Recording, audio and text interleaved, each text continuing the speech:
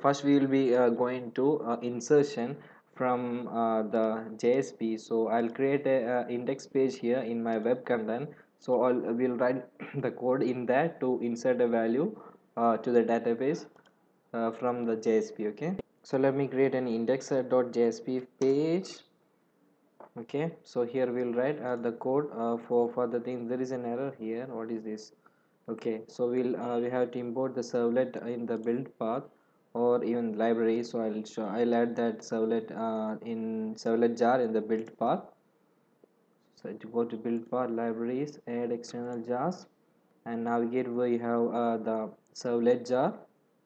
So I'm going to add the java servlet 3.jar. So just add it and just click OK. So that should be gone. Okay, now we'll further create a new JSP. So I'm creating the JSP as insert values. So in the insert values, I'm quickly writing a form to insert data to the database. Okay, so I'm just giving a heading here, h1, and I'm giving it as insert values as the heading. So let it be in the sender tag.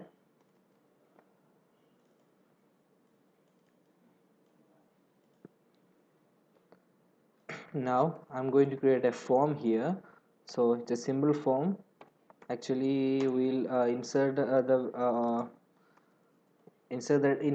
three text boxes where we as we plan, we will be taking the username, the mobile number and email ID from the user. So let me create a three text boxes. Input type text,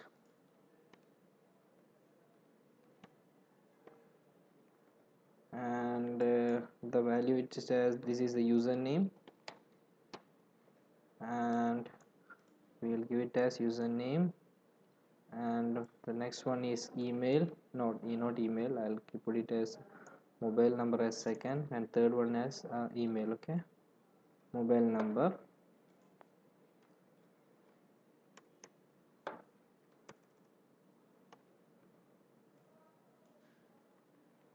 okay. Now just give a breakpoint here, br br. Okay, now we have just created a small form in insert values.jsp. So let's try to run this and see how it is look to run this. Just right click on the JSP page where you can see run as run on server. Okay, so once you click it, will ask which type of server you have to use. So we are going to use Apache version 9.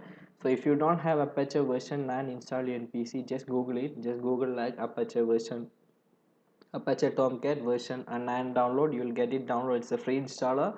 You can easily download and install it. Okay, now I'm selecting the version 9 server and just click next, and you have to navigate from the browse button where you have installed your Apache Tomcat 9. So in my PC it is in my computer, C drive, and in program files where you can see Apache Software Foundation Tomcat 9. So I have already the, just if you don't have, just install it and navigate to the location and just press OK.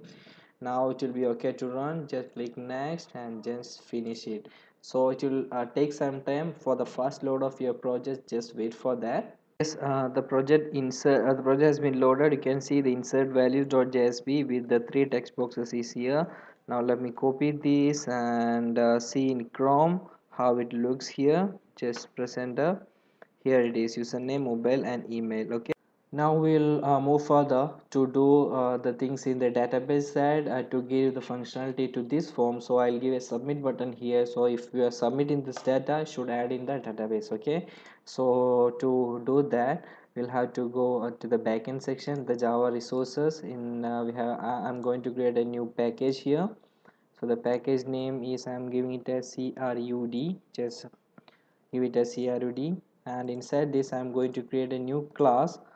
The class name I'm giving it as insert values, and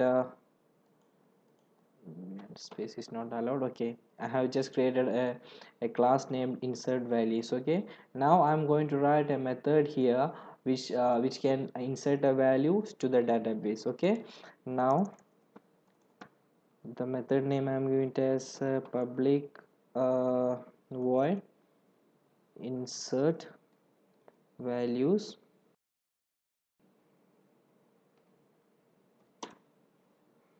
Now let me create an object of the connection class first. So let it be here, obj DB connection. Okay, I've just created an object of our connection class, import it. Now call the connection here. Connection is from java.sql, so connection is equal to database connection dot get connection. Okay, so we have just called the connection. Now we have to write the query to insert data to the database. So I'm just giving a string value here, string query. So as we checked, we have 4 columns in the table. So I'll show you again that use JSP underscore CRUD and okay, then I'll check the table disk user. Okay, we have 4 columns in that: SL number, username, email, and mobile. So we'll write the query for that to insert values in that. Insert into the table name, user, and the column name. So it's like SL number, username, uh, email, and mobile number. Okay, and we'll give the values as question number here: 1 2 3 4. Now what is going to happen is we are going to use a prepared statements. That's why we are putting it as a question mark, and we'll set each values using prepared statement dot set string. Okay, for each variables here. Now let me create a prepared statement object. It's like prepared statement is from java.sql. ps is equal to null, and yes, first we have to take the parameters here to the function, to the method. So we'll pass like SL number, username, email, string email, and string password, sorry, string mobile number. Okay, it's okay if you are passing string or int, both will work here.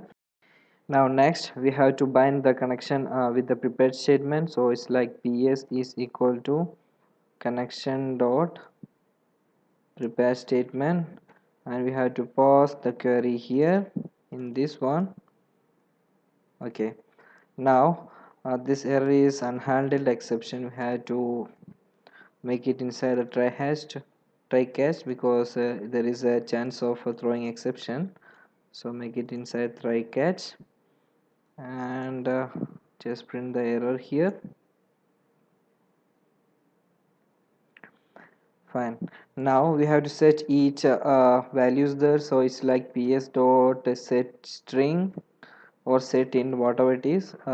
First one is the SL number. Just pass the SL number here, and second one is the username, and the third one is email, and the fourth one is mobile. Okay. Now if the function for executing the query is ps dot execute update. Okay,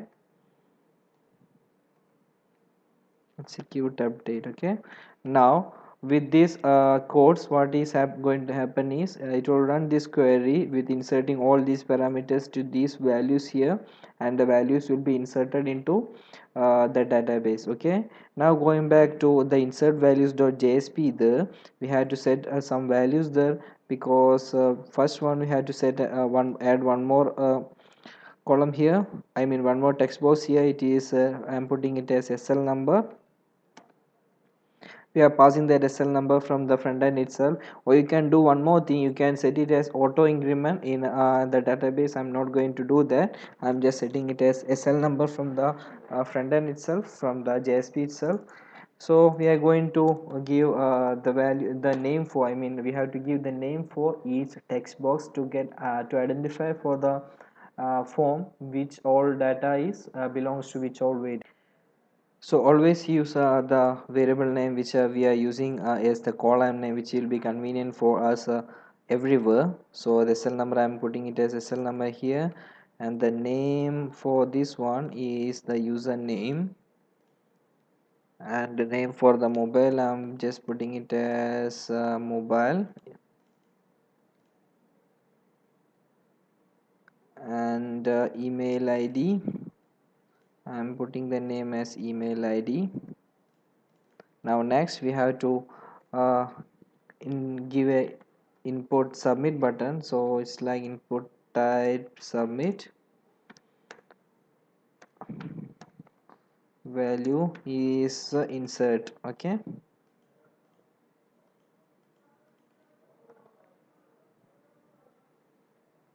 okay, now let's refresh our server again and go back to your the front end. Insert values.jsp, there will be a small change there. We have inserted one more text field there. It's insert SL number. Okay, the SL number, and one insert button has come here. Now if I'm just pressing this one, nothing will happen because we have not given the form action. Okay, now we have set the front end. Now we have to set a controller now to take the values from the insert values.jsp and pass it to the model class, means the backend Java class, and insert there and come back to the front end page. Okay, now for that I'm just going to create a new folder here. The folder I'm putting it as controller, and inside that I'm going to create a new JSP file. The file name is I'm putting it as insert controller. Now in the insert controller, what is going to happen is we'll pass these variables to the form action is where we'll put it as insert controller. So all the input values will be submitted to input controller. Okay, now first thing what we have to do is we have to receive all the variables one by one. Okay, now for that just open the tag here, Java tags. So just create a uh, four string values. First one is for SL number, and second one is for email ID, and the third for mobile number, and one for username. Okay, so once it is submitted from this form to use insert controller, the we have to use request.get parameter with the parameter name to receive that variable. So it's like request.get parameter. We have to give the name of the variable. So it's like the name will be SL number. Just copy it, come back to here. Now same thing, let me copy to all, and we'll update the parameter name here. So email will be this one. Email we have not updated. Email will be the name will be this one, so it's email. And for the mobile, the name is mobile, and the username, the name is username. Okay, okay, so we have just received that all SL number, email, mobile, and username. Okay, now let's just print it just to see what is output. So to print on the JSP page itself, we have to use out.println. Okay, now let me take the SL number from here. Now copy paste all, email ID, mobile, and username. Okay, now in the insert values in the form, just pass that to controller slash, the form action will be to their insert controller slash insert controller dot JSP. Okay, so we are all set to test the insert values form. Let's try it, testing from the front end now. Now let me go back to the front end and let me refresh the page again. Now give the SL number as 1, the username as Jinu Jawad, and the mobile number I'm giving it as 123456. Email ID is jinu@gmail.com. Okay, now just click insert and let's see. Yes, all the values has been received from the form, and I'm just printing it outside in the insert controller. Here it is. Okay, now I can call this insert value from the model class and call the function or method, call the method insert value and pass all the values to the database. Okay, to the method I can pass. Now in the insert controller, let me create an object of insert values class. Now let me remove this and just import it from there. Just press Ctrl space to import. Now object values dot insert values is an SL number, email ID, username, and the password. Okay, so we are all set, I guess.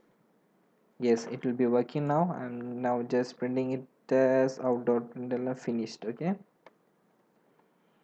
fine. Now let's go back to the page again. Let me refresh completely. Now I'm putting same value again. Mobile number is 123456. Email at gmail.com. Okay, now just click insert and the insert process will be finished. The message is come finished. Now go to the console. It's okay now, everything is done, I guess. Now let's go back to the database and let's see the table. So let's start from user. Here it is, the data has been inserted to the database. Now let me try one more value here just to check. The SL number I'm giving it as 2, the username I'm giving it as user2, and the mobile number I'm giving it as 654321. Email ID user2@gmail.com. Okay, now just insert it again. And now let's check the database here. Select start from user. Here it is, the value has been inserted to the database. Now what we have just shown is we are just passing the input values to the controller, and it's stopping in the controller itself. Now if we want to return back to the insert page again, we can use a script called a small JavaScript here, and the code for that is window.location.href, and we can give the path as the same path. Okay, insert values path. Fine, let's try it now. Now the user 3 and user 3, I'm putting it as user 3 66666. Email ID is user3@gmail.com. If I'm inserting this, it should return back to the insert values page, and the value should have inserted. Here it is, the value has been inserted. Okay, now we have tested the insert process, which means the create process in the CRUD project from the JSP itself. So we'll move further on read, update, and delete operations. Okay.